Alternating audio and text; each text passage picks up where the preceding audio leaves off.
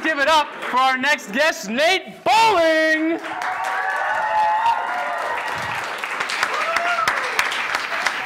Welcome, sir. This is for you here. This fine IKEA chair. I'm excited for this. Yes. Oh, yes. Yeah, nothing but generic from PLU for you. All right. It's rippling, it's rippling. So you are the Washington State Teacher of the Year for 2016, correct? Yeah, that is correct.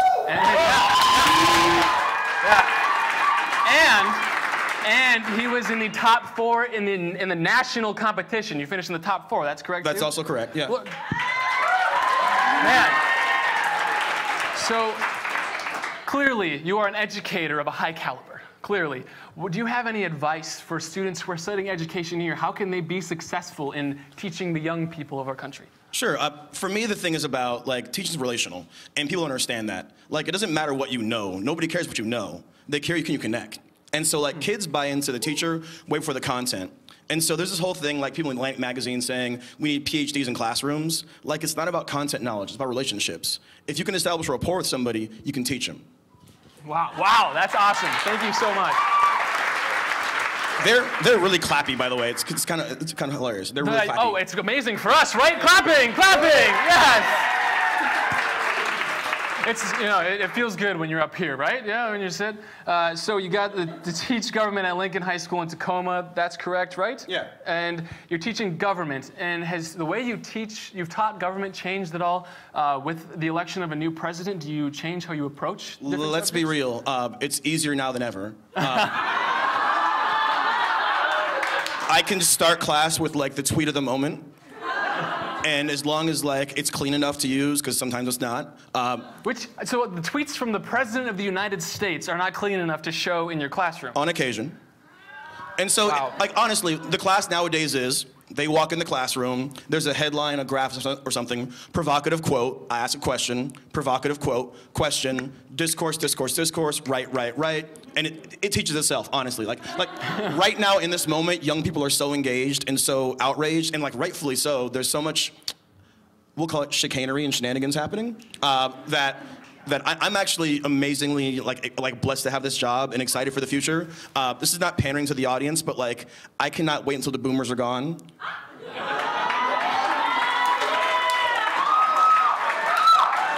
Like, wait, amendment. I can't wait till the boomers are gone, except my mother. Like, she can stick around. And mine too, right? And my in-laws, sorry. Oh, yeah. But, like, the rest of them, like there's a generational shift that needs to happen. Like, I think the year's 1947. So, like, the summer of 1947, Donald Trump, Bill Clinton, and George W. Bush were all born. Like, there's a generational shift in American politics where a certain class and generation has had the gears for 30 years, and we've seen what they've done. It's time for something new. Awesome. And we get to decide that, right? We get to go out and we get to vote and decide who gets to be the next president. But this is my drum I'm going to beat. This is one of my biggest frustrations, that voter turnout, 18 to 35-year-olds, is awful.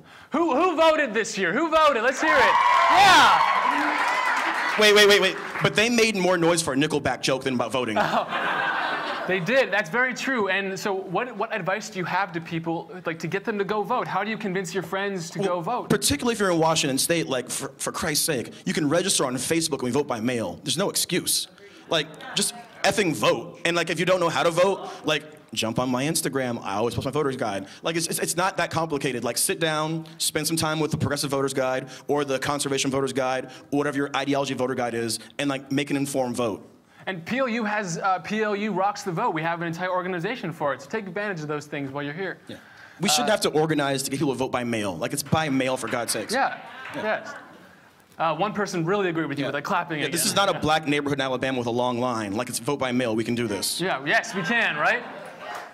So I have a couple photos of you. Sure. And I would just like a little bit of an explanation for these photos. I'm wearing pants in all these, I assume, correct? Yeah.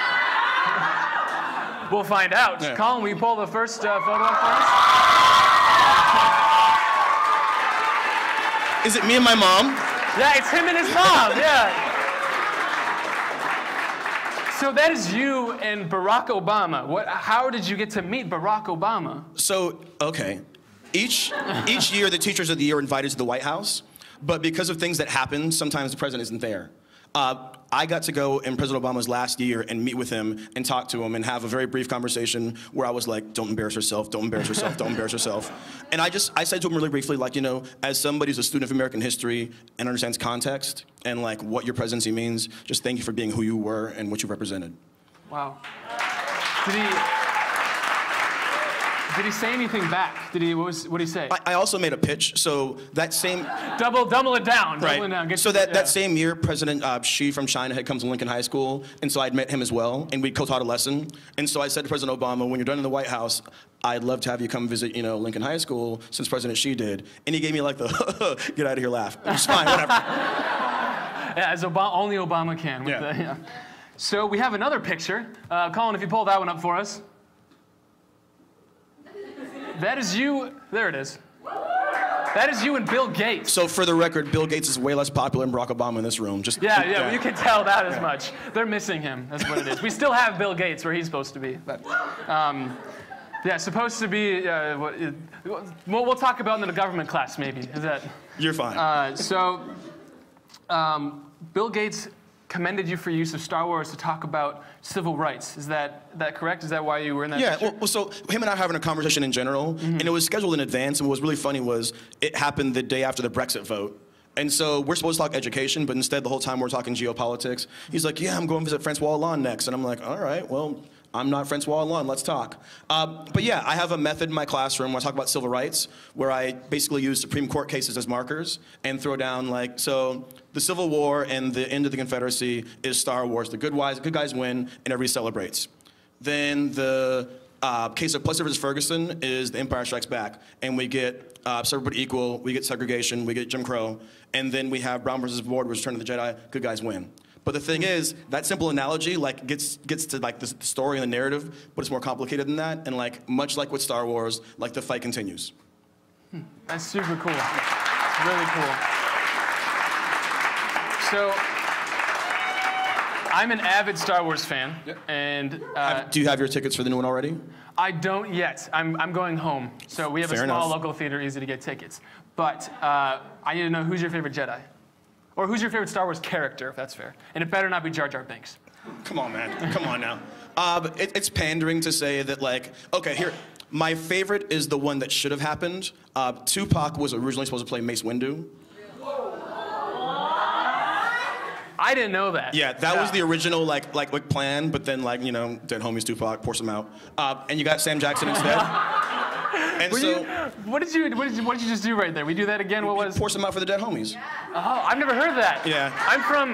I'm an educator, man. I'm just teaching lessons here. Yeah, I'm from.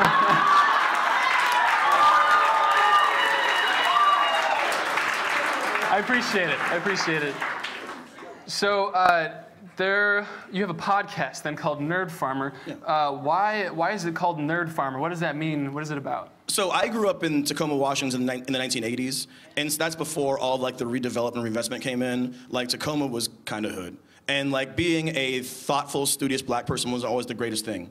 And so for me, like my job in teaching, I've intentionally chosen to live in the neighborhood that I teach in with my wife. We live and teach in the same building. I'm 306, she's 206. Oh. You are... That keeps happening. You're just pulling on every string they've got. And so the idea of nerd farming is that like I live in this community, and one of the worst things to say to kids is like, go to school, get educated so you can leave the neighborhood. No, go to school, get educated, and stay. Be social workers, be pharmacists, be small business owners, be entrepreneurs, be police officers. Not like that last guy, geez. Like, and so the idea of nerd farming is I want to intentionally grow and develop a better community east side of Tacoma. Because the thing is like, we all understand like the way things work. If Tacoma is going to become a transformed world-class city and be like that strong, like solid middle-class city of the similar size, like Providence, Rhode Island, whatever, it's going to be because we educate the east side of Tacoma. And so my principal, my boss, who I love working for, says that the fate of the future of Tacoma is in the staff, I can't say anything. The fate of the future of Tacoma is in the hands of the staff of Lincoln High School. And I believe it's my core, and so the work that I do in teaching is nerd farming. Wow, that's super cool. That's incredible.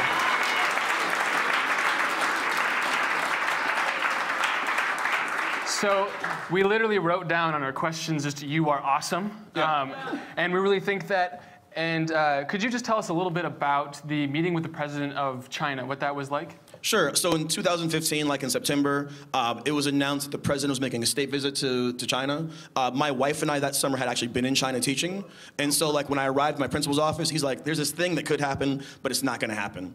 And then over the next couple of weeks, it went from there's no way it happens to like, holy S, this is happening. And so the president of China, Xi Jinping, came to Tacoma, visited Lincoln High School. He got to come into my classroom while I was working with students. I co-taught a brief lesson about executive power with him. And the irony of that, I'll let you kind of wander through yourself. And then they had a huge assembly where basically he announced that 100 students from Lincoln High School would get flown to China.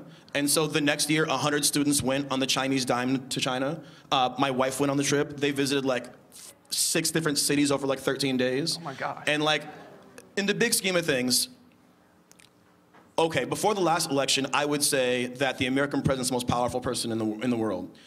Frankly, the current president is doing a very good job of abdicating the responsibility of the presidency and like making it less important. And so, to think about the fact that like China's a rising economic power, the president of China has another 5-year term coming up, and like if you're looking at Chinese politics, another 5 years after that possibly, Xi Jinping's an amazing like person to know and like to have in a classroom. And what was really cool about it was the kids were like, oh, can we shake his hand? I'm like, no way you're gonna shake his hand. And when he finished, he reached his hand out, and this girl just goes, ah! Like a beetle. And like, but that's awesome for me because that means she got the magnitude of that moment. Like she got it, and it was. The funny part of the thing was Chinese Secret Service and American Secret Service are there, but they don't cooperate with each other. So, because they want redundancy, right? And so there's Chinese dudes talking in their wrist, and there's American guys talking in their wrist. And the whole time I'm like, can I just get those cufflinks? But it didn't work out. But no, it was an amazing experience to host head of state in our school. So they do the cufflinks, not the headset. Cufflinks. Interesting, interesting. Yeah, this is movie stuff. This is real life. Oh, now we know the difference. Yeah. Now we know. So you've kind of censored yourself a couple of times since you've been here, which we appreciate for our live viewers' sake. You know, we got people all ages. What do you do with your classroom? How do you talk about being relational with your students? What is the language that you use? So I'm very outspoken politically in my life and in my social media activism, but actually in my classroom, I'm much more moderate. I kind of have an act that I do. I think my students are convinced that I'm a frustrated Nixon Republican. And so like literally every unit, I'll just jump back and forth. And I'm like, well, here's the liberal point of view on campaign finance. And here's the conservative point of view on states' rights and federalism. And like by the end of it, like at graduation, they're like, what are you really? And I'm like, who cares what I am? Yeah. Well, that's great. The unbiased teaching, they get to decide, right? They get to pick. Yeah, I'm not going to preach to them like who to vote for or whatever. That's their own politics, their own business. But like I am passionate about issues. And so like the one place where I'll take stands are when my students' humanity is at risk, right? And so I will take a stand about like trans bathroom issues. I will take a stand about deportations. I will take a stand about like these things because like there's politics and there's justice, right? Like.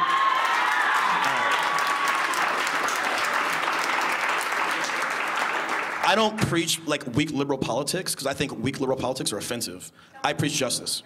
Wow. That is super cool. Yeah. And I think they all think so too. So I have one final question for you. Right. So you have met a president, 2 presidents. You have met the richest man in our country, one of them. Joe Biden too, so like 2.5 presidents. Joe Biden?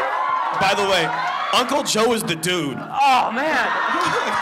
Like, Uncle Joe will hit on your wife in front of you, and you're like, wait a second, but it's Joe Biden, go ahead. I'm picturing Leslie in Parks and Rec in my head right now, yeah. Joe's, sorry, you were saying. Yeah. Oh, yeah, the question, yeah, Joe Biden, question. Why, you've done all these amazing things, you have a successful podcast, why teach high schoolers? And you kind of hinted at this a little bit, but I was a high schooler once, and I wouldn't want to hang out with myself in high school, that's for sure. And there's days I don't. Yeah. Let's be real. There's days where I'm like, my God, I need a nap right now. So why stick with it? Why stay teaching? Because I get to have a foundational role in students' understanding of justice and democracy. Wow. That's super cool. Yeah. Super cool. So you've met these people in office, and you've had these cool things. Would you ever consider running for an office at some point down the line? Hell no. Oh! Like, if I can keep it 100, if we look at what's happening right now in like local elections, particularly here in the city of Tacoma, like the amount of like mudslinging and obfuscation and just like nonsense that happens, like first of all, my wife wouldn't let me. Second of all, I don't want a doorbell and fundraise. And third of all, I enjoy what I do too much. Yeah, that's awesome. That's awesome. Thank you so much. Give it up for Nate Bowling. What a great interview.